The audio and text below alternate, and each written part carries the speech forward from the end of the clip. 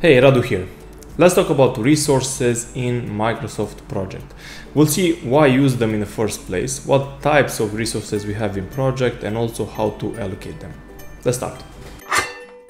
I think that every plan that we make in project has to answer two key questions. The first one is what needs to be done in this project. And even though this is like a very general project and not very clear, it's like a random construction project, from my perspective, it's pretty clear. We have to have a project to dig stuff and to build stuff. So that's pretty clear for us what we need to do in this project.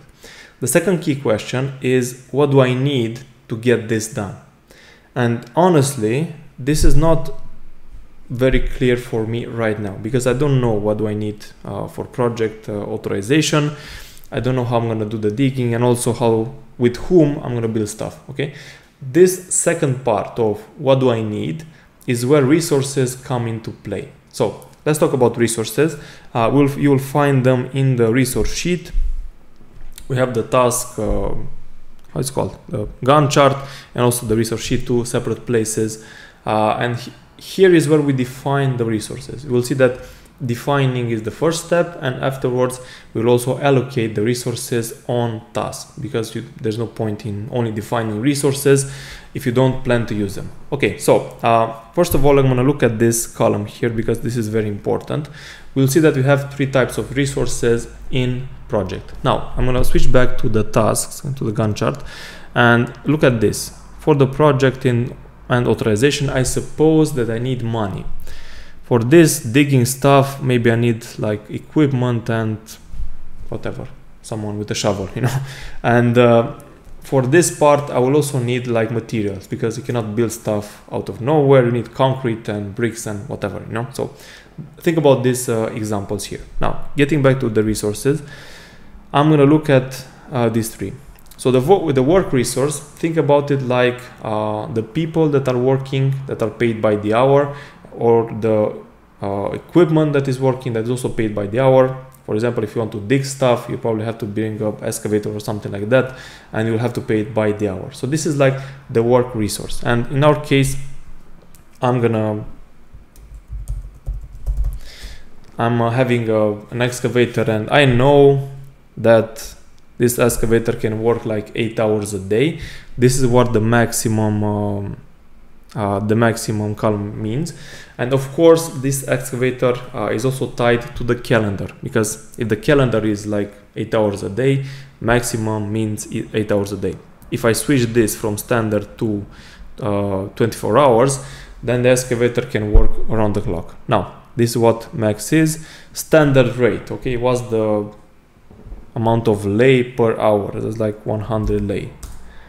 What's the overtime rate, So these are a few columns that I have here. For example, in my case, it's like 120 because I have to pay extra if the excavator works more than the standard number of hours.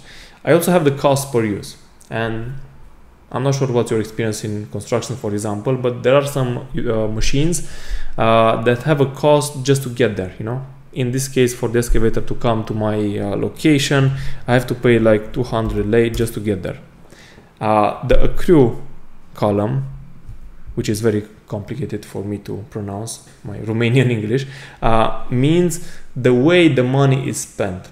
For example, if this excavator works like for 1 week and I have like a total cost of 1,000, whatever, a number of lei, I will also see if I let this to accrue, the money will be spent as the hours get worked. It's like a very linear progression of the way the money gets spent.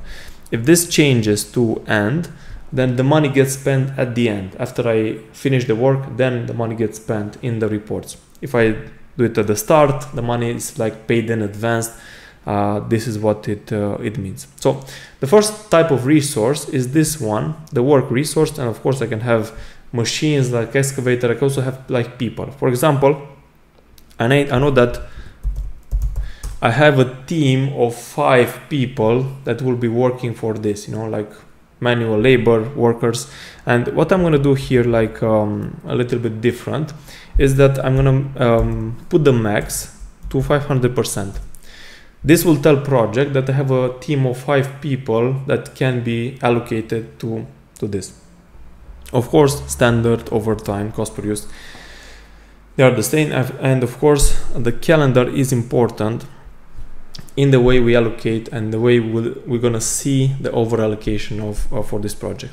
Now, this was the first example, like the first type of resource. The second one is the material. I'm not sure why I started from the bottom up, but what the second one is material. Now, this is pretty clear. Something like I need concrete, I need bricks, I need whatever, you know, this is pretty standard. So for example, I'm going to say I'm using concrete and quick mention something like this is for cubic meters or for pounds or whatever.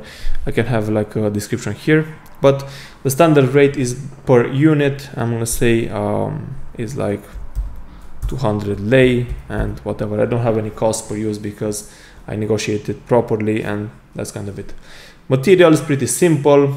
It's like I need concrete, I need iron, I need whatever, you know, it's pretty standard. I have a specific cost per unit and I'm going to allocate as many units as I need. The third one actually is like the first one if I look at it from the top down, like it's normal. The last one is like cost, and this is very weird because the cost resource, I'm going to have it like, I'm going to call it money. And I'm going to see that I don't have a maximum, I don't have a standard rate, I don't have anything. Because this somehow bypasses the calculation. So in this case, I'm going to see it right after like a few more seconds. When I allocate resources, project calculates the cost. So if I'm saying that I need 5 people to work like 5 days, it will try to calculate the cost based on the rate per hour. But if I'm going to use the cost resource, I just allocate the cost directly. I'm going to say this cost like this. I no longer need a project to calculate this for me. So this is what we have. Work, something like people or equipment or machines that are working on an hourly basis. Materials, and also cost resources. The next step obviously is to allocate them. Let's get back to the list of tasks here. So I have 3 tasks and I want to allocate resources. I know that for the project and authorization I just need money, I don't need anything else. So I'm going to use the assign resources option. So I can use this option here. This is what I typically use, or if I double click and go into the task information, also have resources over there, you know, so both ways are okay. I'm gonna say I'm gonna use assign resources, is more compact. I'm gonna say I need money for this, how much money I need, like this much money, 5,000 whatever, assign. And also see now that I have a cost of 5,000 lei. If I look at the view and let's switch to the cost table, this will go up and influence the project cost. You know, this is the cool thing about resources, that by assigning resources I can also get to a cost of the project in hours or in money in this case. Let's go back into the entry. Yeah, so back here I need this for the project, I need for the digging. I'm gonna allocate this excavator like 100%. So in this case, let me just escape. I cannot write here. Okay, I cannot. In the first case, I could edit the cost because it was a cost resource, but in this case, I'm going to say just percentage and click assign, and it automatically calculated that I need 8,000 lei for this excavator to work on this digging task. The cool thing, or the funny thing, is what happens when I change the allocation. So right now is that if I look at this, the task has the duration of 10 days. I allocated one excavator 100%. I'm going to change this allocation. Let's go into assign resources and change it to 50% and click OK. I will see that the duration has doubled, okay, because I no longer could use that excavator for the entire day. I could only use it half a day, and project decided that this will make the task longer. I can go into this option here, and I can make I can reduce the number of hours if I want to keep the duration the same. What I want you to see here is that changing the allocation, the initial allocation, will impact the duration or the number of hours that need to be worked on this project, okay, on this task more specifically, just like a quick mention. Now, to build stuff, I also need to have people, and I'm gonna allocate, let's assign resources here, and I'm gonna allocate, let's say the worker, I'm gonna allocate 6 people. I know that I only have 5, but I want to have 6, and click assign, and I will see this red icon here because I allocated more that I have at my disposal. That's what we do here in the resources sheet. We define the resources that we have on this project, and then we use it in the tasks. And when we go over the top, if you have over allocations, they will be shown, you know, we'll see them here in the Gantt. So this is what you should know about resources in project. They answer the question of what do I need for this project. We define them here in the resources sheet. We assign them on tasks, and the cool thing is that project goes from there and calculates a lot of stuff for us.